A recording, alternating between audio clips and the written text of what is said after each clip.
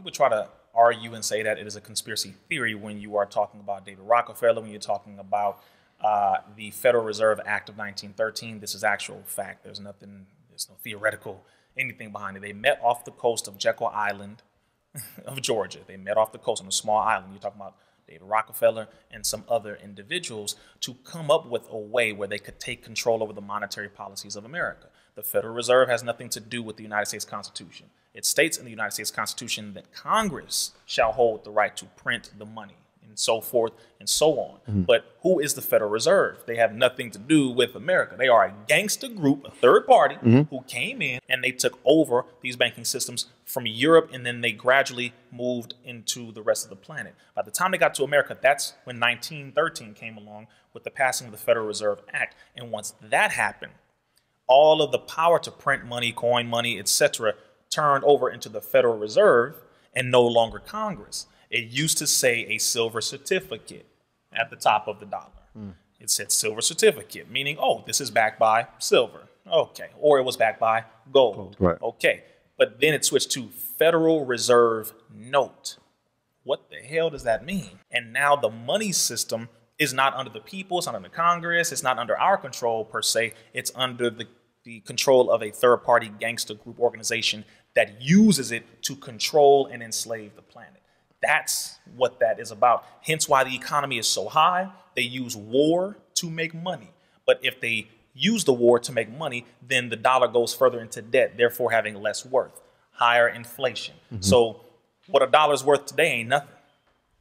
It's nothing compared to what it was back then. Yeah. You know, America currently on Wall Street, they're saying it's a little over $23 trillion in debt.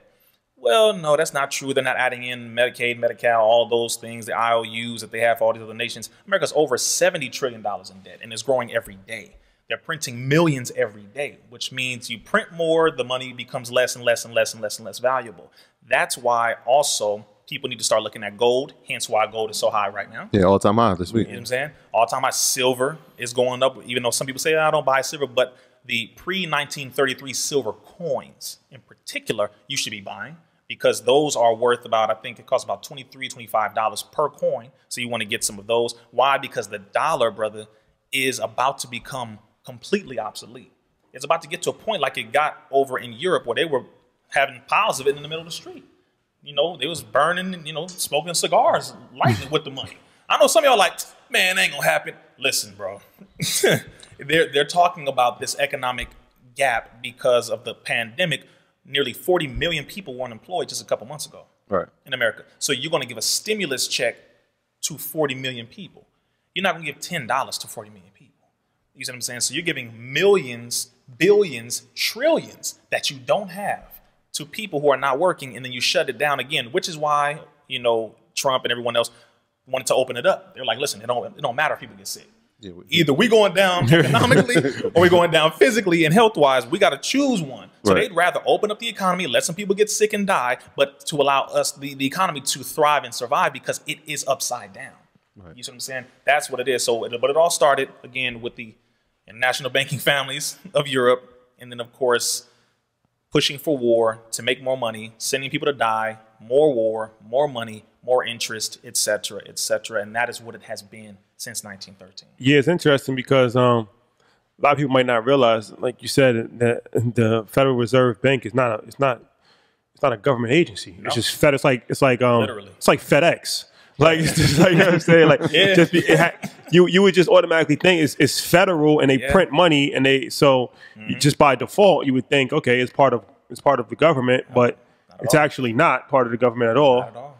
And it's interesting. Not at all, bro. Anybody who's dealing with economics, I mean, this is the show y'all watch. You know, y'all watch these brothers. They give you the game. They give you as much game as possible. That was possibly some of the most important game they could give you, is to understand the difference between the Federal Reserve and the government when it comes to money, the monetary system. That's why Bitcoin is so important. Some people talk about that. The economists in America will say all kinds of crap because it's not controlled. It's a universal currency. You can't control it. You can transfer it anywhere. So they're like, no, it's bad because we want y'all to stick with the American dollar. Nah, hell no, player. We know what's going on with that dollar. That dollar's gone. That's done for. Okay, so now you have to look at other forms of currency and be very wise about looking at other currency, investing in other currency, and moving your money around. Really, y'all gotta start pulling your stuff out of the bank in a minute. I ain't trying to go against what y'all. I'm just saying. Any thoughts you got on that? You know, you let me know. But be very mindful. Just understand that, you know, don't put all of your money in one location that is controlled by the Federal Reserve or any of its banks. Yeah, no, you know what? You know what? A, I don't know if people know this, but there's a shortage of coins. Yeah, that's been all over. It's interesting. Yeah.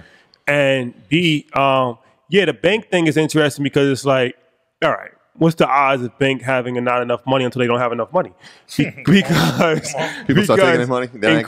In Greece a few years ago, they shut the banks down. They made a stop on ATM run because people was trying to. So it's like theoretically, like if you have $10 million, the bank doesn't have $10 million. That's why they only insure $250,000. So if you go, we dropped that one. Go ahead. Like you literally, like what? Yeah, you literally can't.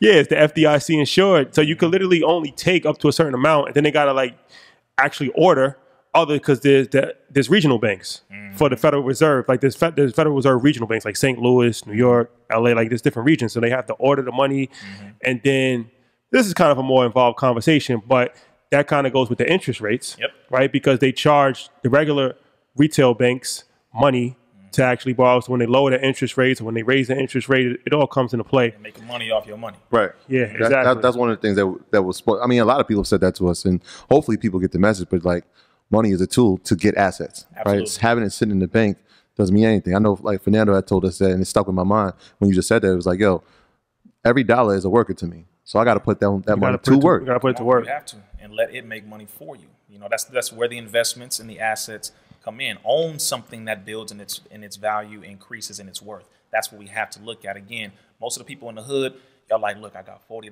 bro, for the next week. Okay, I'm being real. Okay, that's a fact. $40, $50 for the next week. Fact. What can I do with this?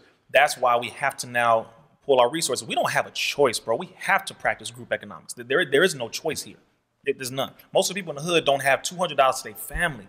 And I know it may sound crazy for some people. It's like, no, seriously. That's a fact. Even the money that we do have, we're spending it in the wrong direction. But we have to now look at, okay, what can we afford to put in a pot, depending on what block we're on, depending on what hood we from. The hoods, y'all got to come together and start putting money in the pot, whatever crib hood, blood hood, essays, whatever, and start putting your dollars together so everyone can work a little and no one would have to work a lot, and then you can start buying up things. You know, it's crazy. I feel like we're the only people that have to be convinced about group economics because everything else, because like I went to this Indian wedding, a friend of mine's Indian, is my first time going to an Indian wedding. So it's a whole week experience if you ever been to an Indian wedding. It's like, and he was Sikh, so they had like a, it was like a whole thing. So the long story short is like where he lives in New Jersey, like that's where like the whole town is all Sikhs.